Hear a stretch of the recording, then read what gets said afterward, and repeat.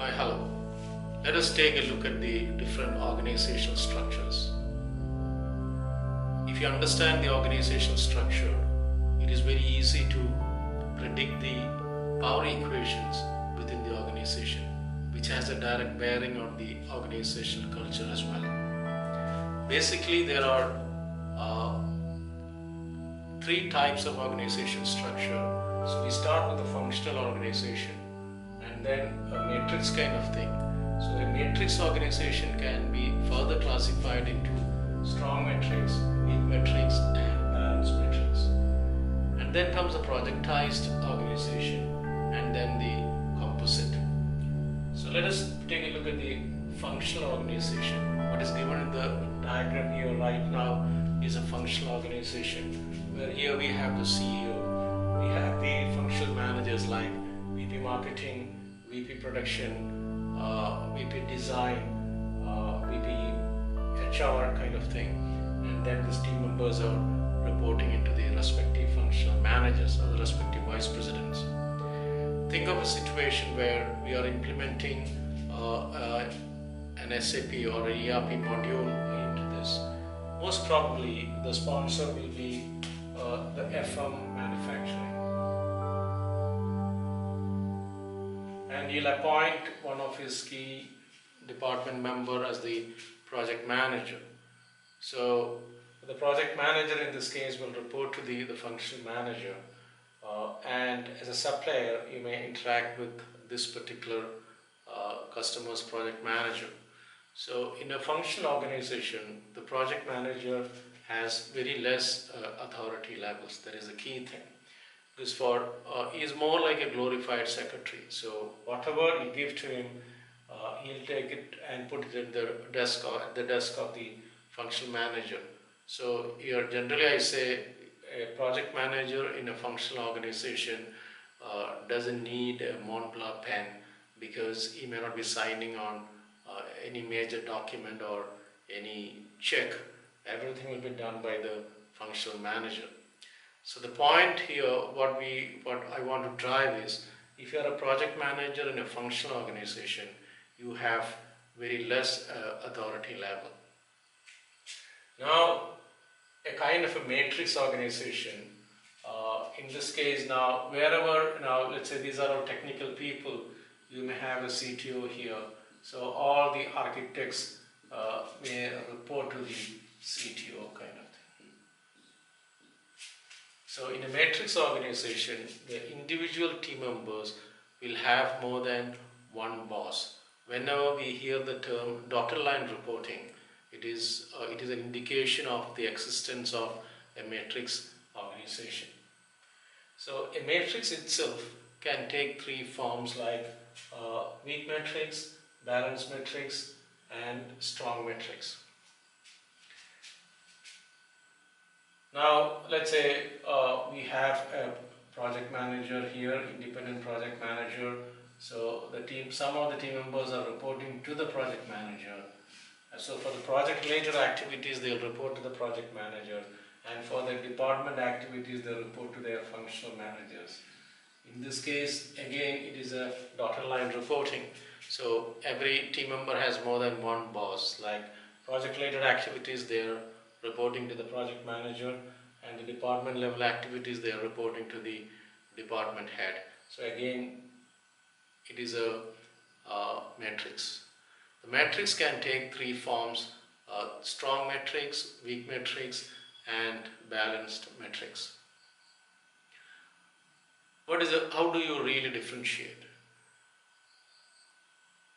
The easiest way to differentiate this is you just ask one question like, who does the performance appraisal and who does the final decision about rewards and increments and stuff like that. So in an organization where people have dual reporting, and if the functional manager takes decision, all major decisions with respect to the team members, then most probably it is a weak matrix, because project manager has slightly better authority than a functional manager, but still the functional manager has ultimate authority. At the same time, in an organization where there is dual reporting, if both the functional manager and the project manager sit down together and discuss and then decide kind of thing, then it is a balanced matrix, because the balanced matrix, both the project manager and the functional manager share the same kind of a power equation.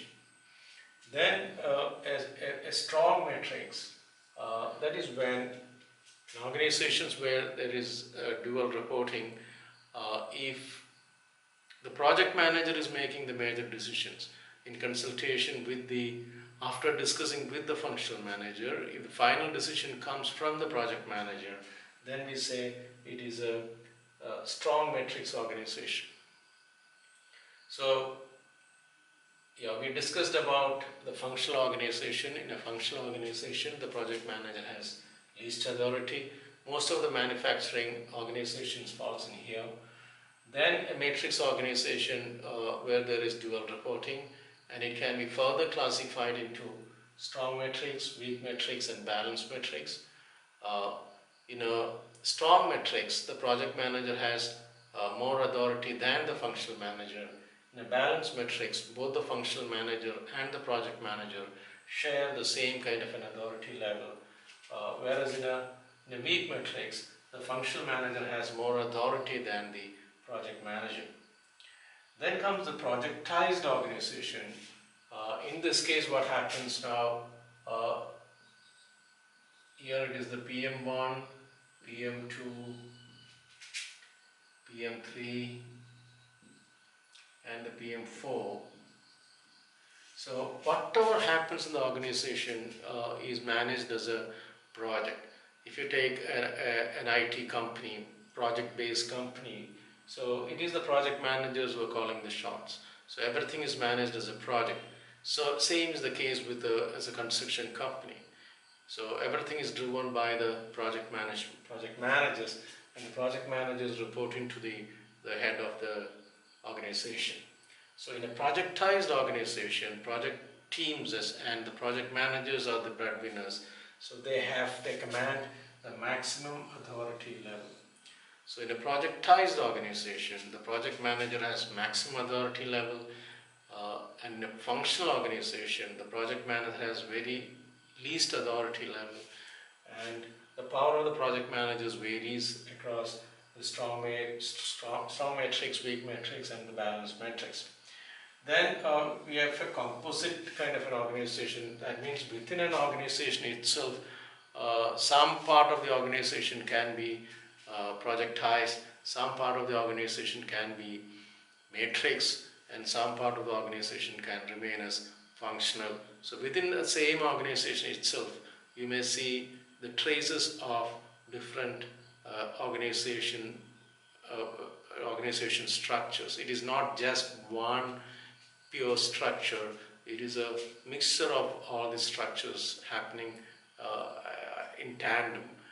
We call that as a composite organization. To summarize, organization structures play a very major role in understanding the organization culture and the power equations.